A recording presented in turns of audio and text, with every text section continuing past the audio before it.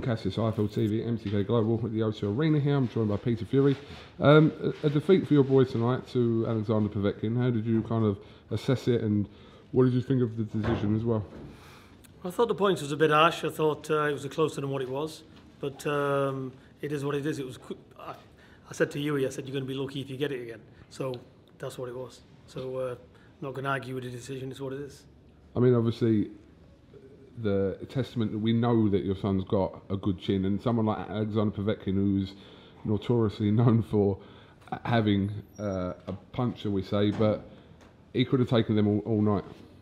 Yeah, he's very durable, Hughie. Like I said, you know, he's got some heart on him, you know. And at 24, kid needs a massive lot of credit, you know, for what he's done there. But like I said, I had it a bit closer. He's still got problems with that right hand, judging the distance. For me, that was a telling factor in the fight. Because when he did release it, he hit Povetkin once or twice. Matter of fact, he wobbled him, I think, mid to late rounds. He can't get that right hand properly for some reason. And like I said, like I've always said, to keep heavyweights at bay, you've got to be able to release them shots. So he's got to really look at that, because that's an issue for him. Because maybe he's naturally a left-handed fighter, maybe he needs to change up and use his left hand. And maybe that's why he can't detonate the right as good. It's hard to say, so that's it. But good experience for him again, and it was a tough matchup. Because although some of these fights, the Pulevs and the Parkers, and tonight haven't gone his way, he's got kind of a better resume than the majority of heavyweights out there at 24 years old. But at the end of the day, it is about winning as well. Yeah, of course, of course. You know, so you know he'll have to go back. He'll have to have a look at it. You know, I wasn't too pleased with his performance, to be honest. You know, looking at it, like I said, he should have got his right hand off more. He needs to release his shots. He needs to be a little bit more. But look, it's a tall ask for a 24-year-old, and I put it down just to his age more than anything.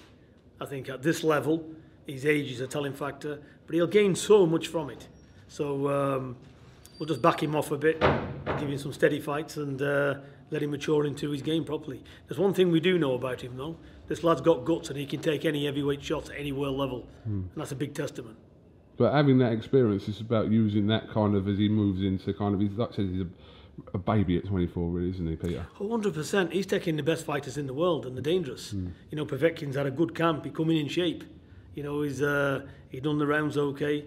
But if Hughie hit him once or twice, if he'd have followed through with that right hand, we'd have seen a different result. But like I said, I thought the scoring was a bit harsh. Maybe you just give it him because you were sitting back too much. I did tell him to get more in the centre as well. So it's one of them. You know, you can tell the fighter whatever you want to tell him in the corner, but he's got to take that and register it and do it. And it's a different thing doing it than talking about it. Obviously, the fight's just happened, but kind of the plan moving forward will be just to kind of not ease him back in, but just kind of maybe get a couple of wins and then go back in again. 100%. Yeah, that's what he'll have to do. He's 24. He's got the world at his feet. And, you know, what a gallant performance. And, you know, rather than people keep slating this young man, they need to get behind him because, like I said, he'll fight anybody. And he's never been off his feet in his pro career. And, you know, you've seen shots from Povetkin. He took them flush, full on. They're not moving him, are they? So he's got a vast lot of potential. He's just got to unlock the key to be that, let his shots go. I think he come back to me after third or fourth round and said, how are you feeling? He said, my legs are going a bit heavy. I said, well, just relax and walk. You know, he's that's that nervous adrenaline. You know, he's just, you know, guiding him through it a bit.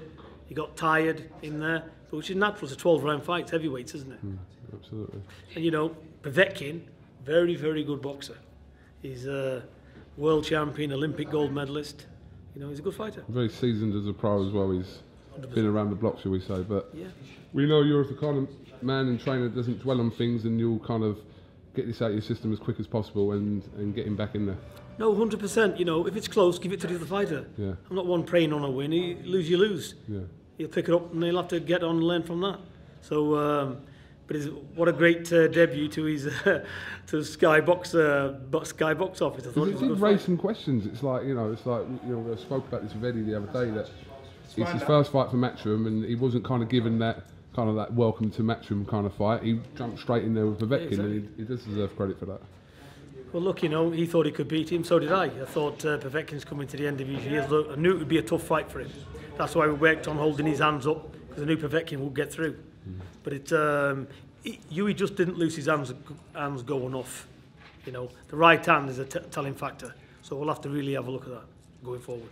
Peter, thank you very much for coming to iFull TV, and safe travels back home, and we'll catch up soon. You're welcome, Kugan. Top man. Good.